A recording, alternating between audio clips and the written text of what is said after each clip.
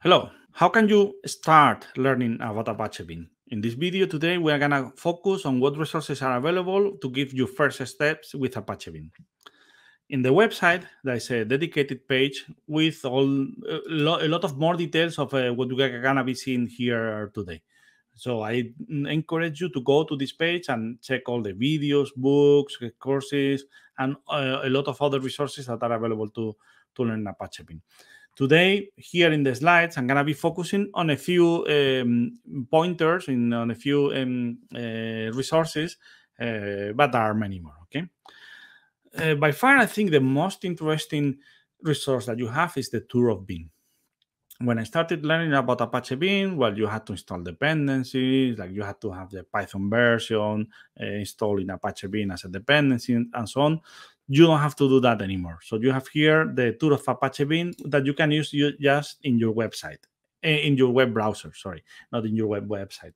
So the tour of Beam is available in three languages. You can log in to keep track of your to keep track of your progress, sorry, in the website. You can put it in dark mode or light mode, and you can just execute examples and exercises and challenges to learn about Apache Beam. You see here different sections in increasing order of difficulty and a final challenge that you can run here inside the playground. Let's have a look, for instance, at some of the transforms, okay? For instance, I had some example with map, okay? A map like a Purdue one-to-one, okay? You see here on the left, you see some documentation explaining the example, and then you can run the example here on the right. Let's run it like this, okay? And you see here the output. See, this is the output of this pipeline. You also see here the graph. And you can edit the code and change it and play with the code in a perfectly safe environment, because you are not gonna break anything by running code here in this platform. So for instance, let me have a look here at this side inputs example. Okay, so you see here some documentation about side inputs. I'm gonna do some live coding. Okay, this is a little bit dangerous here in a video and in live. Okay, but let me, for instance, I'm gonna change this dictionary to a P collection and think and see how this changes the system. Let's first run, okay, to make sure that we don't change the output. We see here the different elements of the output. We see here the graphs. Okay, I don't like this example because normally for side inputs I like to do something like this. Okay, so I'm gonna do a create. Oh, sorry, not so much. See, you can also autocomplete. Create like this. See this red crosses that I have here. You also have this highlight of whether the code is correct or not. Okay, so I'm gonna put, for instance, here this is gonna be a list. See, this is not correct. Okay, and right now here, well, I'm gonna do tuples. For instance, I'm gonna put, I don't know, like a parenthesis here. Okay, see, well, I'm making apparently some mistakes. Okay, so this is a very friendly environment to write your code in the web browser without having to dedicate any resource to run the pipelines. Okay, so well, let me change this to tuples, wherever. Okay, for instance, well, now that I have started, I have to finish the example. Okay, and now I shall put some parentheses here. Hopefully, I will be fixing this. Let me see. Okay, let me see. Okay, good. Okay, so far so good. Okay, and now here, instead of passing this like this, I'm gonna do a beam p value as dic. Okay, it was already a dictionary before. Okay, but well, let me just do it like this. Okay, you see that I'm auto-completing. Okay, sorry. Now I'm gonna run it.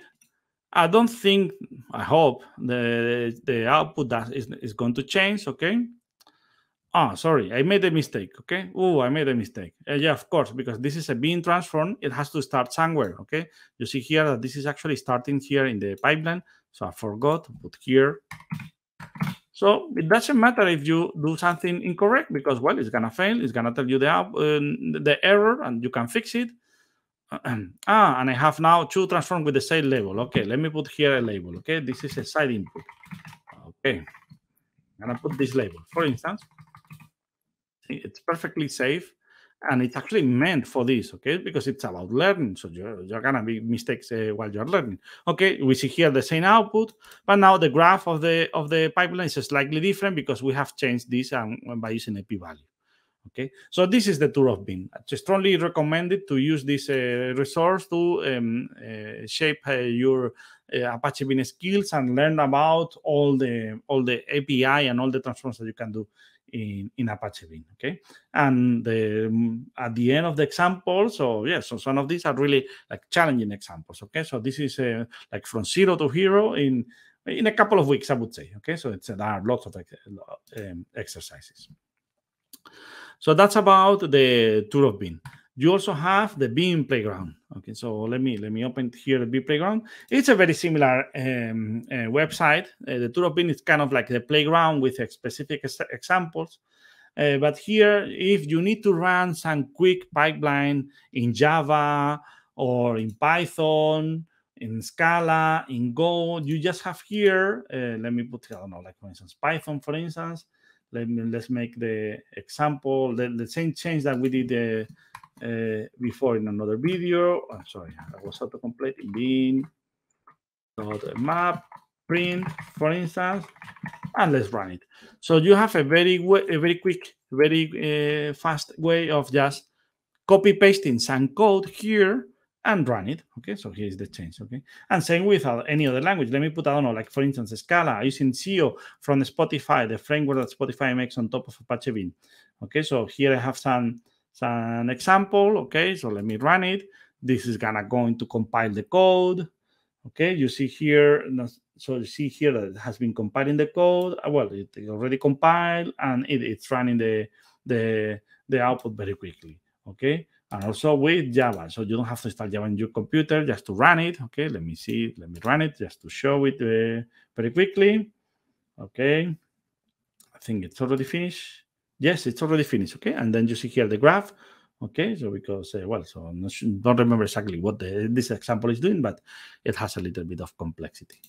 So you can take any example that you find out there, okay, like in a repo and so on, and just run it in the playground. And as a matter of fact, the examples that you find in the website, they have the playground embedded in inside. Okay, and if you want to embed the playground in your own website, you can also do that. Okay, if you go here and click in new examples, you have here all the potential use cases of the playground. Okay, so embed into any HTML, embed into the Bing website, or just using as the playground web app. Okay, and you can also contribute with examples here. Okay. If you change one example here and you do any kind of custom example, you can also share your code, literally your code, with anyone by using these links here. Okay, so it's a very handy way of showing off, even I would say, Apache Beam in any website. Okay, what other resources do you have to learn about Apache Beam? We have a specialization in Coursera, more focused on data flow, but it also includes a couple of courses about the Apache Beam in general. Okay, so if we go here to the specialization, there are 3 courses: foundations, developing, and operations. Okay, and for instance, in develop pipelines, let's see if we can. Well, let's go to the course. Let's go to the course. You can see that modules, there are lots of concepts about Apache Beam. You can learn about state and timers, about sources and seeks and schemas and so on. So even though it's very focused on data flow, there are also generic knowledge about Apache Beam in this course. The labs that are part of this course are put together in this itinerary, the quest of Apache Beam. And by passing this quest, that is also linked in the learning resources page in the website, by passing this quest, you can get your Apache Beam skills certified. Okay, so with this badge that you can just share in LinkedIn, put in different places. Okay, so I recommend you passing this certification if you want to have some evidence on what are your skills in Apache Beam. Books. Let's talk about books. There are two main books that I have enjoyed reading a lot, and that I use myself also to learn a lot when I started doing stuff with Apache Beam. So here on the left, we have this Building Big Data Pipelines with Apache Beam by one of the Apache Beam contributors, Jan Lukaski. It's really full of very interesting examples. It comes with a GitHub repository with all the code in Java for all the examples. In the book, the examples are run using Flink as a kind of a local runner with Docker. But you can also take the examples and run them in the playground, for instance, by just copy pasting the code or by importing the URL from GitHub, which is also an option in the playground. So if you take this book from end to end, you will have a very thorough and very detailed and didactic experience of being, let's say, from the beginning until the end. Okay, so I totally recommend you using this book as kind of like the steps in a course to learn about Apache Beam. If you want to learn about the streamings, this book is strongly recommended. So this book is still very relevant, even though I think it has already 5 years. It's already 5 years old or something like that. But this documents the Apache Beam model for streaming pipelines and how the streaming systems works in combination with Apache Beam, like PubSub in Google Cloud, Kafka, and so on.